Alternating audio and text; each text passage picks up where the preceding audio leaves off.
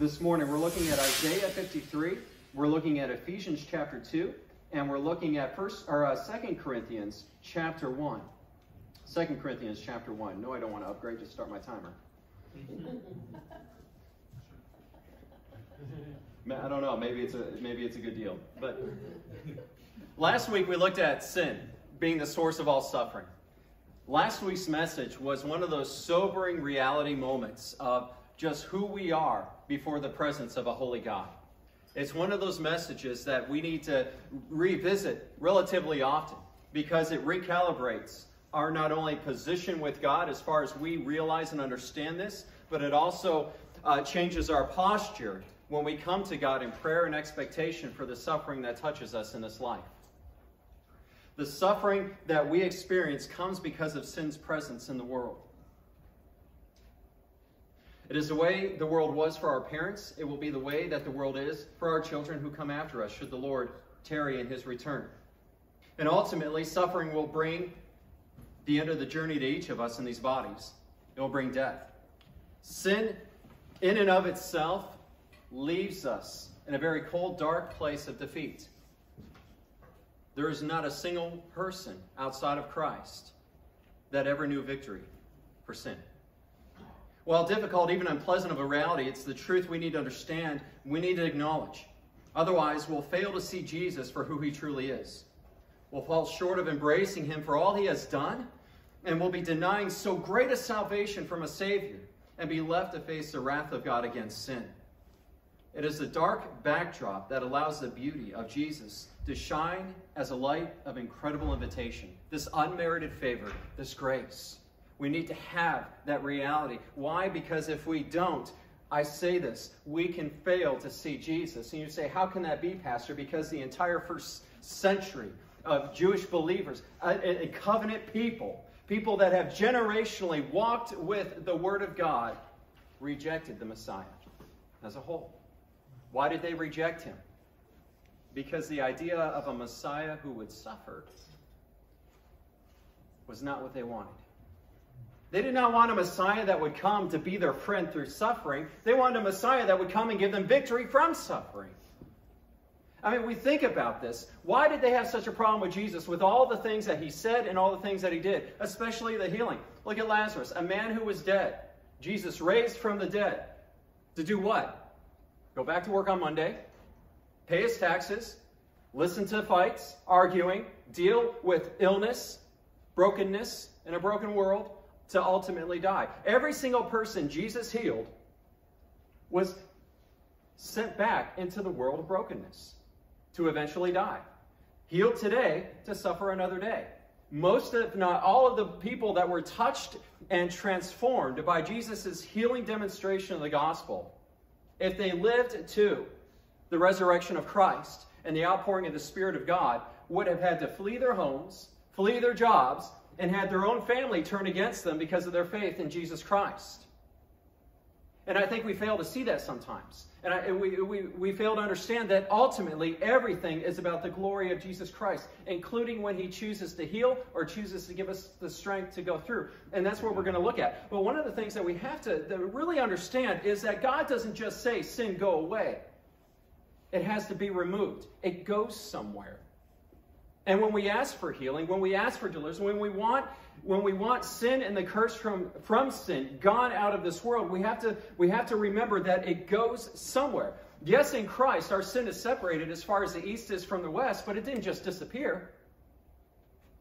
It went somewhere. And for you and I, for it to leave us, it was taken and it was put on Jesus. He endured our suffering. Why did Jesus have to suffer? So that we could have comfort and ultimately victory. Comfort through suffering, victory over sin. This act comes from God who is rich in mercy from us. So if you have your Bibles, let's go ahead and look at Isaiah 53. That's where we're going to begin. This idea of a Savior who would suffer. As God's chosen servant, Isaiah prophesied that this Messiah was going to suffer every step of the way in life among us. And these passages, especially Isaiah 53 this week, if the sermons are just something that you experience on Sunday mornings, you're just barely getting a taste of what stands to just be your feast throughout the week. Isaiah 53 is one of those passages to read and really allow the Spirit of God to bring to life in us. There is so much. Sometimes I just wish I could invite everybody into what I experience when I read the Bible. It is so overwhelming, so incredible sometimes that I just have to stop, pull back. I'm either in tears or in an ecstatic joy, and I have to go running because so much passion is just built up from what God is saying in His Word. It just needs to explode out. And in this passage of Isaiah 53, it's an invitation to step into the suffering that Jesus voluntarily stepped into Himself. There was not one moment of His walk in this world that would not be touched with suffering. And it wasn't just of the flesh that He experienced on the cross. It was mental and emotional. Knowing who He was, knowing what He came to do, and experiencing the rejection that was constantly around Him. Listen to this, Isaiah 53. Let's look at the first 3 verses. Who has believed what He has heard from us? And to whom has the arm of the Lord been revealed? For He grew up before Him like a young plant, like a root out of dry ground. He had no form or majesty that we should look at Him, no beauty that we should desire Him. He was despised and rejected by men, a man of sorrows, acquainted with grief. As one from whom men hide their faces, He was despised, and we esteemed Him not. What Isaiah is saying is that this Messiah will come from an unexpected area, this dry ground where there's no expectation of life to show and exhibit that it's there. And it will shoot up, and it will be nothing. Nothing outwardly is going to be attractive about this Messiah. He's not going to be taller than the rest of the people like Saul was. He's not going to be ruddy and handsome with beautiful eyes like David was. The suffering that would be a presence in His life would cause people to turn away because they don't want to look at it. And we really need to, and we can connect with this. And we're going to look at this a little bit more intimately with Paul, but sometimes it's like going through the news or going and watching those advertisements that show suffering all over the world. We tend to just fast forward or ignore it. Why? Because we don't like to look at it. Because it reminds us that the world is so much more than the little bubble that we may have secluded ourselves in. But Jesus would know what it is to have people turn away from Him because of the suffering that was a part of His life. Now surely, verse 4, He has borne our griefs, He has carried our sorrows, yet we esteemed Him stricken, smitten by God, and afflicted. But He was pierced for our transgressions. He was crushed for our iniquities. Upon Him was a chastisement that brought us peace. And with His wounds we are healed. Jesus' suffering would bring God's kingdom into this world. Every act of healing was a witness to the power and the authority that Jesus had. And as sin was being defeated, the fruit of it was retreating. Listen to this. In Matthew, he witnesses, Matthew, the author of the gospel, verse 14 of chapter 8, when Jesus entered Peter's house, all these scriptures are in your bulletin, or your outline, he saw his mother-in-law lying sick with a fever. And so he, Jesus, touched her hand and the fever left her. And she rose and began to serve him. Notice it didn't say that the fever disappeared. The fever left her. That evening, they brought to him many who were oppressed by demons and cast out the spirits with a word and healed all who were sick. They didn't disappear. They were cast out. They went from one place to another. Now, Matthew was understanding this under the inspiration of the Spirit to be, verse 17, to fulfill what was spoken by the prophet Isaiah. He took our illnesses and He bore our disease. Where does sin go? Disease. And we're going to look at the seasons of suffering and why they touch our lives. But understand right here in this moment, for the fever to leave, Peter's mother was showed and demonstrated the power and the authority that Jesus had. But again, it is not just simply disappearing. The sin is going to be brought upon Jesus. He's able to heal because He's enduring it for us. What His body, what He subjected Himself to, took it upon Himself. And we talk about this, and this is a side note, eternal damnation, separation from God. When we read the book of Revelation, we see this great white throne judgment, and we're going to see that death and hell, sin, suffering is all going to be picked up out of this world that's groaning and put over here to go on for an eternity.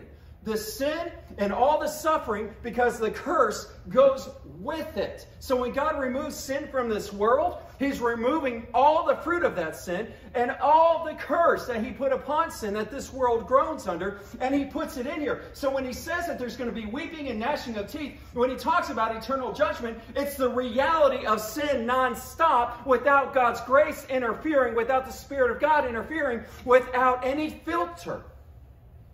That awaits those outside of Jesus Christ as well. But for that to be removed from us and put to that place, it had to first be transferred to Jesus. And Matthew is starting to recognize that Jesus is able to heal because it was foreshadowing what he would accomplish by bringing victory over the source of suffering, which is sin. But there's more. Verse 6, all we like sheep have gone astray. We have turned everyone to his own way, and the Lord has laid on him the iniquity of us all. He was oppressed, he was afflicted, yet he opened not his mouth. Like a lamb that is led to the slaughter, like a sheep before its shearers is silent. So he opened not his mouth.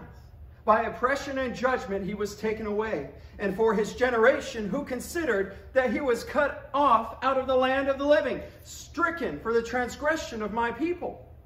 They made his grave with the wicked and with a rich man in his death, although he had done no violence, and there was no deceit in his mouth.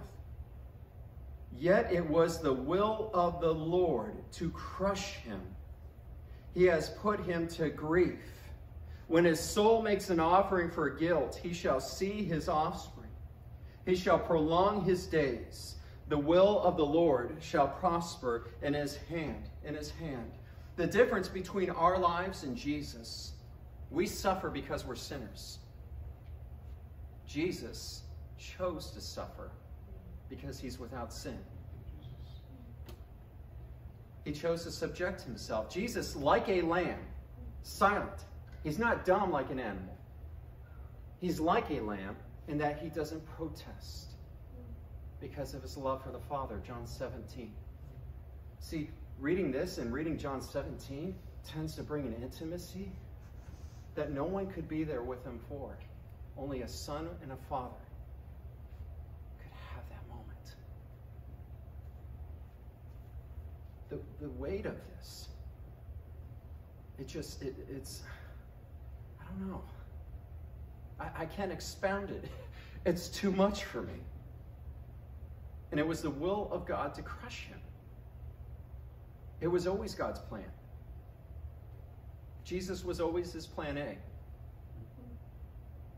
We didn't mess things up. Our sovereign God is, who is likened unto you, O Lord God?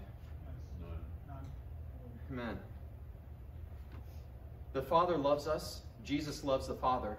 Therefore, salvation comes to us. Hebrews 12:2, looking to Jesus, the founder and perfecter of our faith, who for the joy that was set before him endured the cross, despising the shame, and is seated at the right hand of the throne of God. He went with common thieves to experience crucifixion. Despising the shame means that he was should have been despised because of the shame that is his for having to experience crucifixion. That's you and I. We deserve to be in shame because of sin and the consequence that it brings to us. We deserve this eternal endurance of God's wrath against sin. Jesus, as we feel shame because we're sinners and we're despised, Jesus despised how people perceived. And what the Hebrew is saying is that the shame that came upon him, because people were saying he was suffering justly, he deserved to die, he was an insurrectionist, he made himself equal with God, and on and on and on with their accusations. But the reality was, Jesus came to give strength to endure through suffering, to ultimately bring victory to sin, not the Roman Empire, and the Jewish people did not want that, so he was rejected. And they found satisfaction seeing him as a bloody pulp leading that cross up to Calvary and hanging on it. It brought satisfaction. But Jesus did not allow the shame of that perception to alter his focus, which was on God the Father and his love for the Father. Because why? Making his offering for guilt in his soul, he will see his offspring. It's almost like Jesus being able to be up there and sing the agony, he saw the eternal presence of all of us in Christ that have been given to him from the Father in the resurrected bodies, in the glory that is Christ's alone, to worship him for an eternity. It's almost like in that moment he has a vision of what will come because of this. But it's not for the sake of that vision. It is the sake of his love for the Father in Jesus Christ. Thank you, Jesus. For we have love. Thank you, Lord. 11 through 12. Out of the anguish of his soul, he shall see and be satisfied. By his knowledge shall the righteous one, my servant, make many to be accounted righteous, and he shall bear their iniquities. And see, we have to understand, Jesus, if he would have just come and died on a cross, that would have satisfied sin, but it doesn't show us how to live.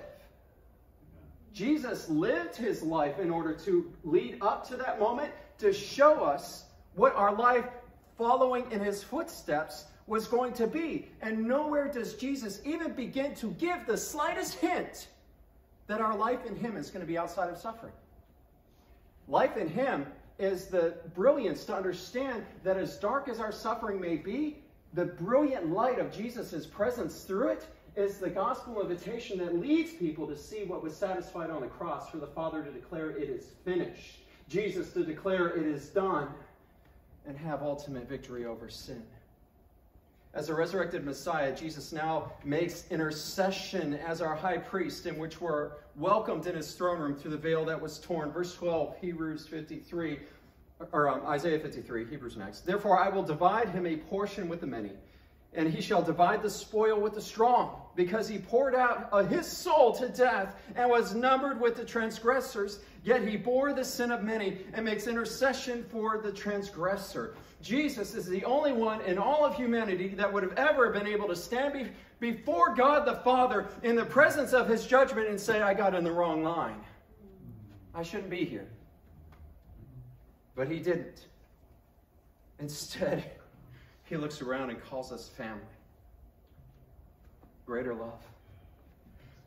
Hebrews 7:22 through 28. Listen to this. This makes Jesus the guarantor of a better covenant.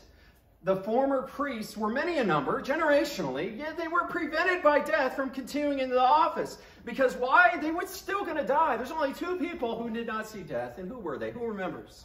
Shout it out. Enoch and Elijah. Enoch and Elijah. Kudos. Gold star to Christian. Yeah, we were talking the other day, and he told me he was reading through the book of Judges, and I just have to hit pause, and I just cry. Tears of joy, hearing people reading, not just through the scripture, but going through the Old Testament and pursuing to see Jesus on its pages. Now, the former priests were many in number because they were prevented by death from continuing in office, but he holds his priesthood permanently because he continues forever.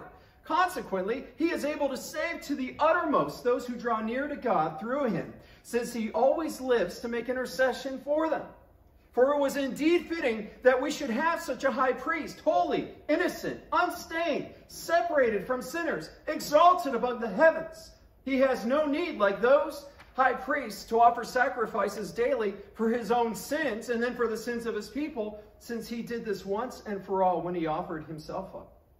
For the law appoints men in their weakness as high priests, but by the word of the oath, which came later than the law, appoints a son who has been made perfect forever. Hebrews 9:23 through 28. Listen to this. Thus it was necessary for the copies of the heavenly things to be purified. He's talking about the instruments that were used in the tabernacle and then later into the temple. They were just shadows of what existed in the heavenly realm. Moses was given a glimpse of what existed in the heavenly realm when he received the instruction to pass on for the crafting of these instruments, these devices. They had to be sprinkled with the blood of animals to cleanse, to purify. Now it was necessary for the copies of the heavenly things to be purified with these rites. But the heavenly things themselves with better sacrifices than these. For Christ has entered not into the holy place made with hands, which are copies of the true things, but into heaven itself, now to appear in the presence of God on our behalf. Nor was it to offer himself repeatedly as the high priest enters the holy places every year with his own blood, not his own, for then he would appear once and for all for the age and of the ages to put away sin by sacrifice of himself. And just as it is appointed for man to die once, and after that comes judgment, so Christ, having been offered once to bear the sins of many, will appear a second time, not to deal with sin, but to save those who eagerly wait for him. And that is going to be the removal of sin, the curse, judgment, all of that, into eternal separation from God. But what's it saying in Hebrews? It's saying that that temple, that the Jewish community and religious leaders found their strength over the beauty, the magnificence of this was nothing compared to the reality that Jesus stepped into. He didn't walk into that building made of stone crafted by human hands. A greater than the temple is him. And he went into the presence of the Father in the true Holy of Holies, not crafted by human hands, what no eye has seen. And he has gone in and through his blood torn the reality of division. And that mere curtain on this world, in that temple, tore as a response from what took place and the greater reality that that is only a shadow of. Jesus defeated the source of suffering, which is sin. And he has satisfied the source of the judgment and wrath of God, which is appeasing him through the sacrifice of his own blood. We are once and for all purified in Jesus Christ. That's what he did. But he had to take on God's wrath. He had to take on our sin, and he chose to do it. So when Jesus heals, it's because he endured on our behalf. Every act of healing was a demonstration of how sin is a defeated foe. And it pulls back and retreats. But what does this mean for us? For you and I today? What's the big picture over what Jesus has done by being a suffering Messiah? That takes us to Ephesians chapter 2. Ephesians chapter 2. And we know this scripture. You say, Pastor, we come here so much. Look, my prayer is that we become so acquainted with scripture, we don't even need to open it up. We can see it, hear it, because it's etched in our hearts. Amen. And you who were dead in trespass and sins, last week's sermon, it starts with the ugly, the dark, the cold, the unpleasant stuff. And for Marvel fans, I will share this. It's like Infinity Wars that ends on such a low note. You're like, wow, did I just sit 3 hours to watch this unhappy ending? To only realize that endgame was coming and it was going to be a victory unlike anything that they would have experienced had they not gone through that. And see, this is what's happening here, is that sin is that ultimate reality of despair, destruction, and destitution that is ours, that we inherit in the moment of conception and stand to endure for the eternal separation of God that awaits sin. You who were dead in trespass and sins, in which you once walked, following the course of this world, following the prince of the power of the air, the spirit that is now at work in the sons of disobedience, among whom we all once lived in the passion of our flesh, carrying out the desires of the body, the mind, and were by nature children of wrath, like the rest of mankind. And why did people turn away from Jesus? Why did they not want to look at his suffering? Because it reminded them of the fragileness of life and the ultimate reality that was theirs, which was going to be death. We don't like to go to hospitals because ultimately we are probably going to end up in one at some point in time in our life. We don't like to be around suffering because it touches us in ways that make us uncomfortable, because death is not a naturalness. We were not created to die. It came because of sin. And this death is not pleasant. And every time we experience illness, every time we experience something that touches us and strips us of something that we once had or feel that we should have, we're reminded that eventually the grave is the destination for these bodies. But God, I love that. But God, rich in mercy, because of the great love with which he loved us, even when we were dead in our trespasses, has made us alive together with Christ. By grace you have been saved. And he's done what? He's raised us up with him. He's seated us with him in heavenly places in Christ Jesus, so that in the coming ages he might show the immeasurable riches of his grace and kindness toward us in Christ Jesus. For by grace you have been saved through faith. And that is not of your own doing, it is a gift of God. It's not of works, so that no one can boast. For we are his workmanship, created in Christ Jesus for good works, which God prepared beforehand, that we should walk in them. And so this is the victory that you and I have. When we place our faith in Jesus Christ, we are cleansed.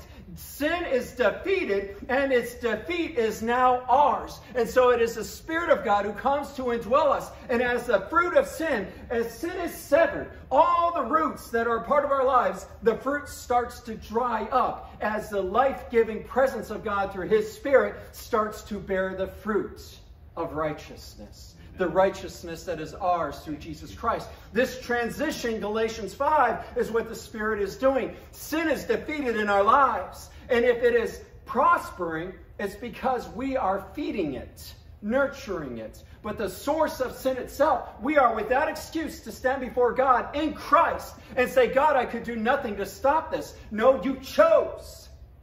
You chose to do nothing to stop this sin in your life. You chose not to take what I'm offering you to be an overcomer over this sin in your life. Because in Christ, sin is defeated. And there is no sin that we have an excuse to be entangled in. Yes.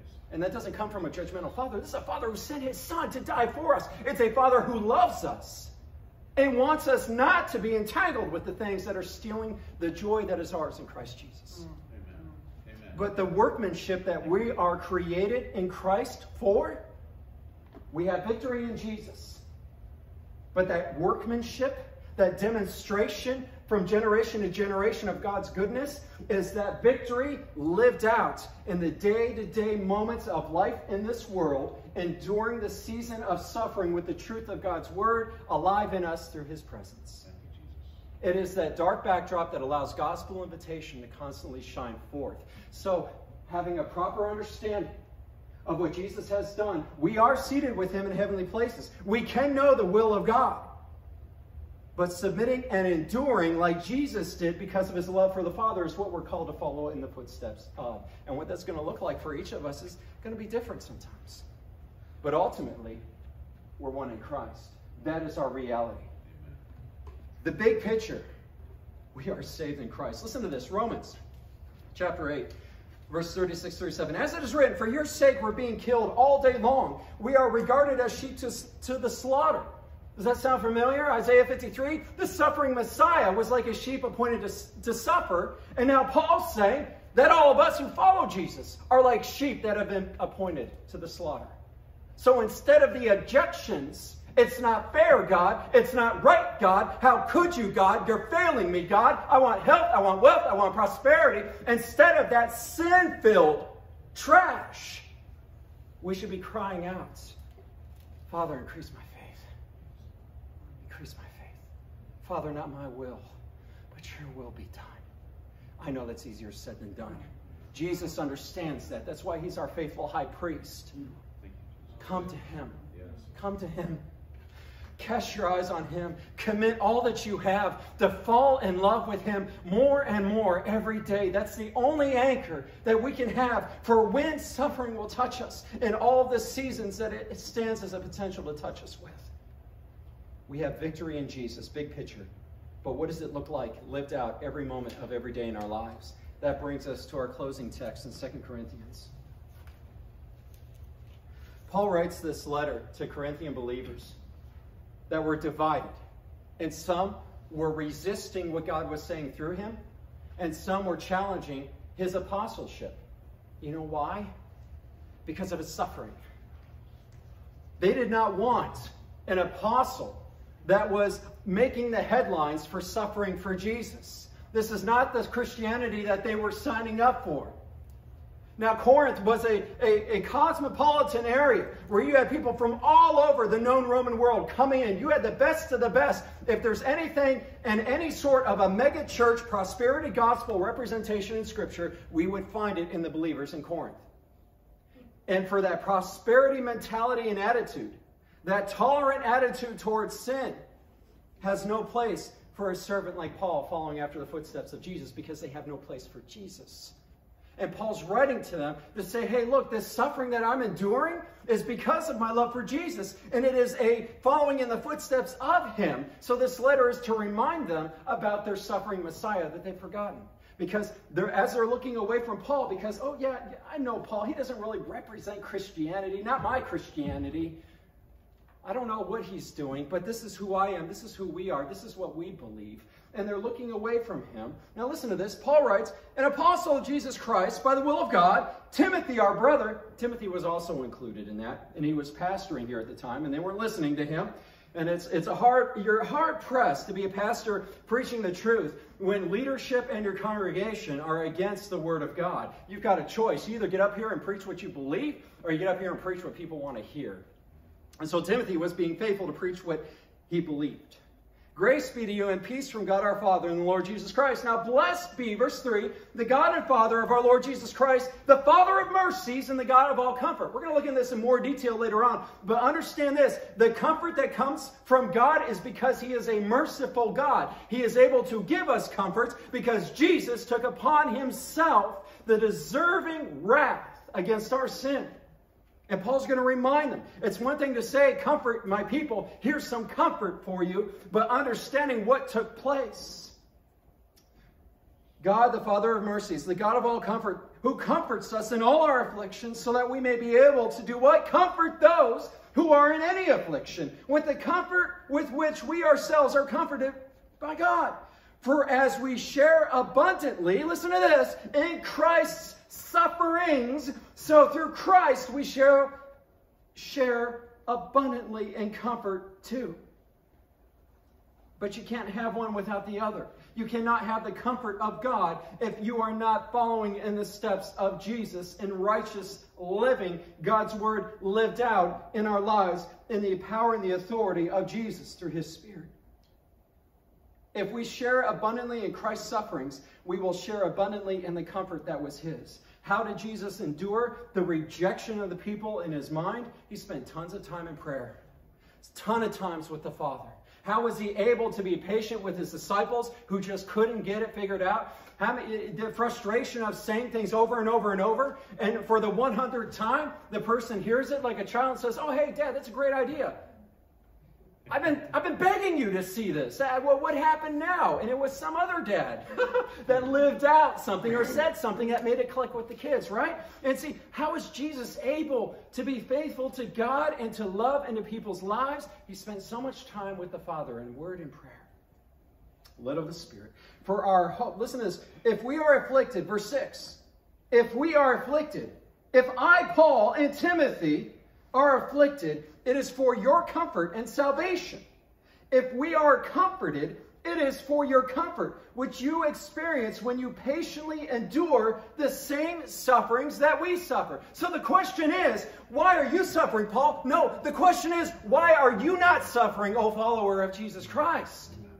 Where is the suffering? That is the authenticity. I'm not saying that you run out and slap somebody with a Bible and bring on the suffering or look for a fight. But this is becoming more and more a community, a world, a nation that we're going to have tremendous opportunity to experience suffering for saying, thus saith the Lord God. Thus saith the Lord God. But we have to be determined in our heart that this is truth. We have to be determined that what we understand is that we are sinners destined outside of Christ for that reality.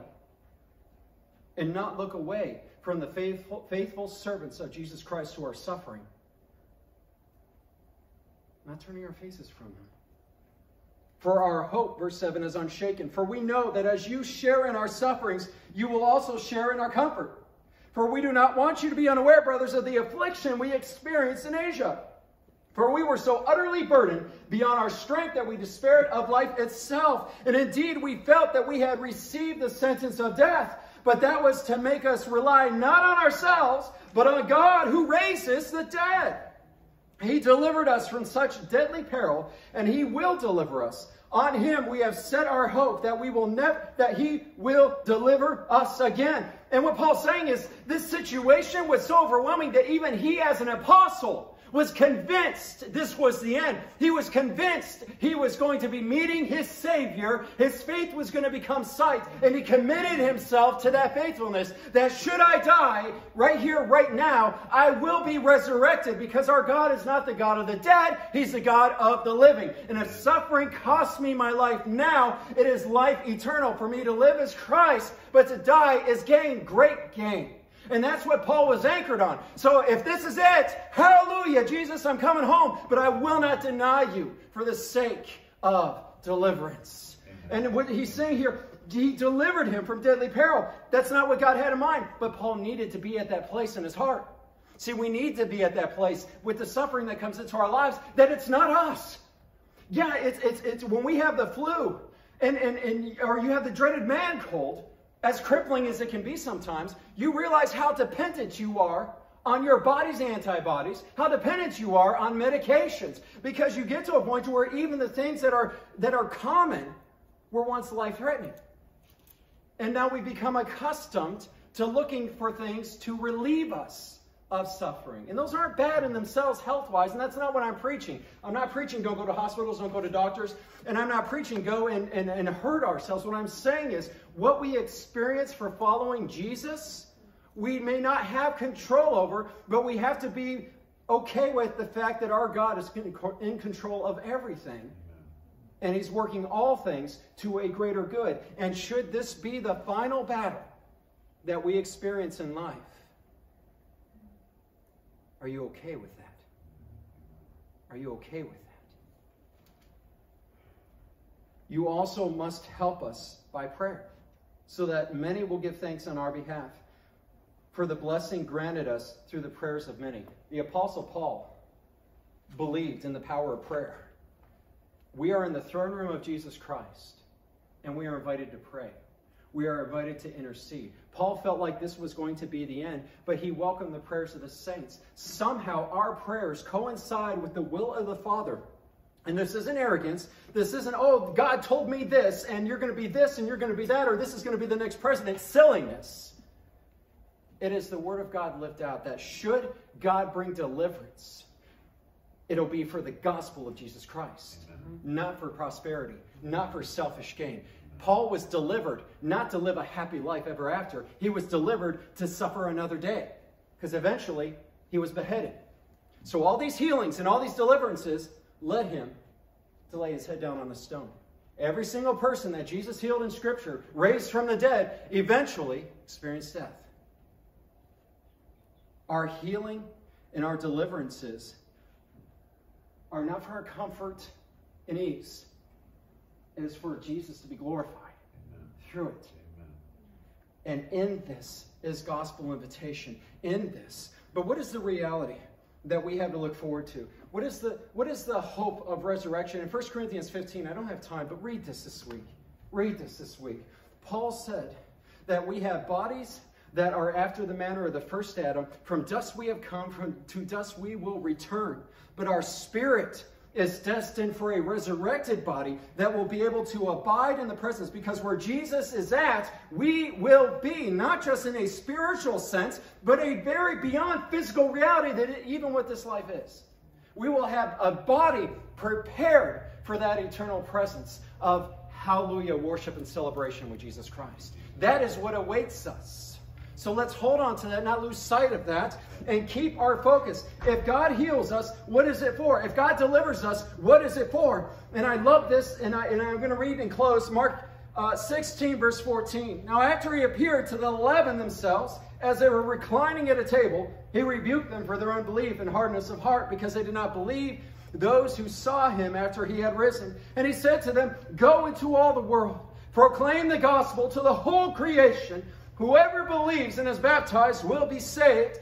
Whoever does not believe will be condemned. They will go the natural course of that judgment of the sin. They will stand before a holy God that will not be able to extend mercy and grace, because they neglected so great a salvation in the person and work of Jesus Christ. And they will justly stand and receive the judgment, the wrath of God against sin. And with sin and its curse will be cast into that eternal separation. See, that's the reality that we are preaching. This is why this is good news. This is why this is good news. This is why a suffering Messiah was such good news. Whoever believes and is baptized will be saved. These signs will accompany those who believe.